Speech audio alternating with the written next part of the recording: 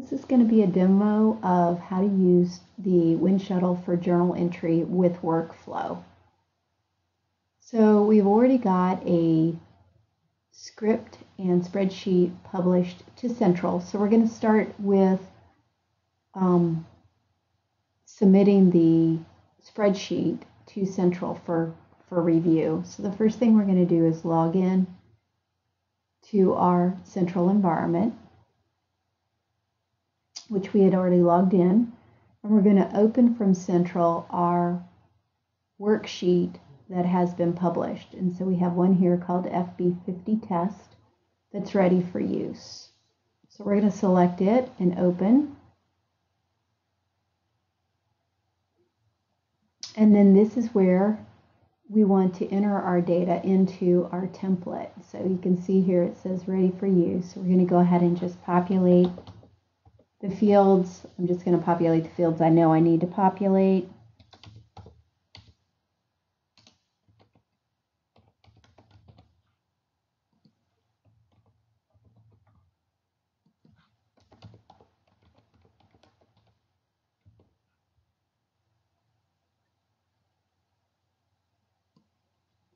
That's another field.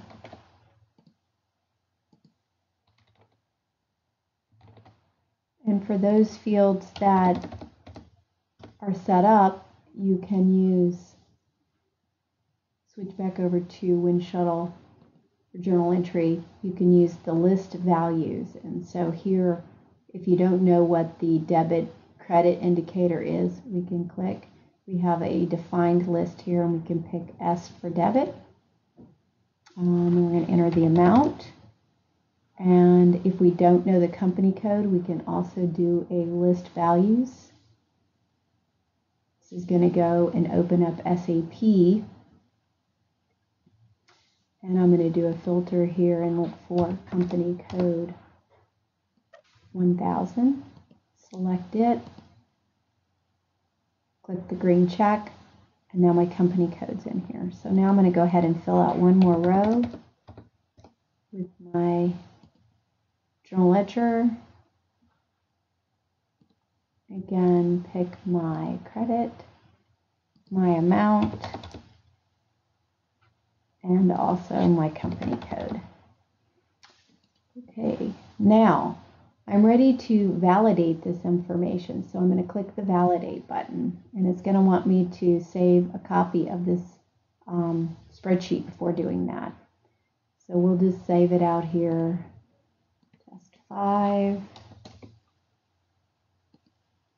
And it's going to go ahead and run just to make sure that the spreadsheet validates. And this is just with the rules within the spreadsheet. And it does, and it also checks to make sure that the journal entry balances. So the next thing we're going to do is actually take this worksheet and bounce it up against SAP to make sure it validates and it simulates it with post in SAP. So if there's any issues with posting SAP, this is where I would see it now. So we're going to go ahead and do a simulate. So you can see it's going through here. Both of the simulate columns came back with success. So this would actually post in SAP if we were to post it. So this is ready to be submitted to Central.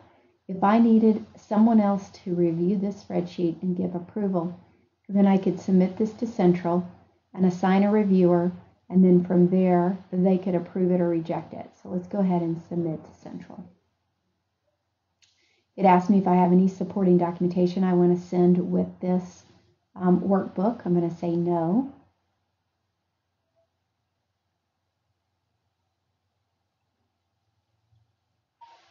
And it comes back and tells me the file was submitted successfully.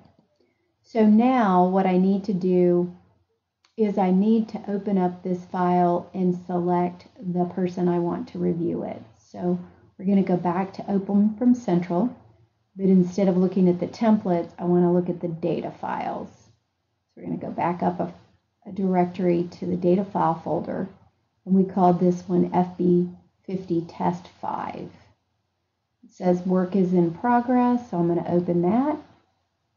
And then this is where I'm going to want to select my reviewer for this spreadsheet. And so you can see the status here. And you can click this as one way to get in there. You can also go back to your journal, Winshuttle for journal entry, and you can click My Actions. And this is just going to pop up the screen. Who do you want to review this? And I'm going to go ahead. Right now, I am the Winshuttle admin account, but I'm going to go ahead and select myself and hit complete. And so now it's been assigned and it's ready for data review. Now, I'm signed in right now as the central admin, so I wouldn't be able to see my task, but I can go ahead and click on review here just so that I don't have to sign out and back in. And from here, it's going to open up a browser window. And I can see right here where Elisa Vadla was selected for the journal approver. So I'm going to click edit. Normally, I would have been signed on as myself, but I'm going to go ahead and give it a comment here. Complete the task. Once I've approved that task, then now this spreadsheet is ready for run. And me as the runner or the developer, depending on how you have your system set up, could actually run this into SAP. And you will notice that once it's been approved for running, no changes on the spreadsheet can be made. So once it's been approved, it's locked down. If I do change one of these amounts or columns, it will ask me to save it, and then it won't allow me to run it. So we're going to go ahead and do a post here. This is going to push this data as is into SAP.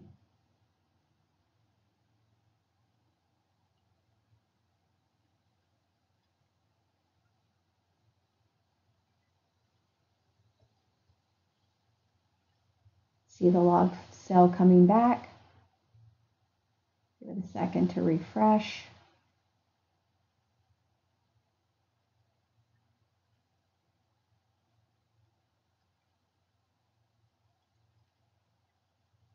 And now you can see the log field, and you can also see the posting result cell, which shows you what company code, what year it posted in.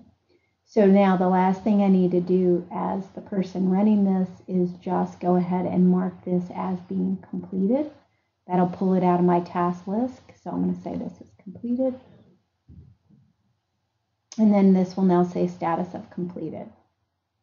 And that concludes this demo.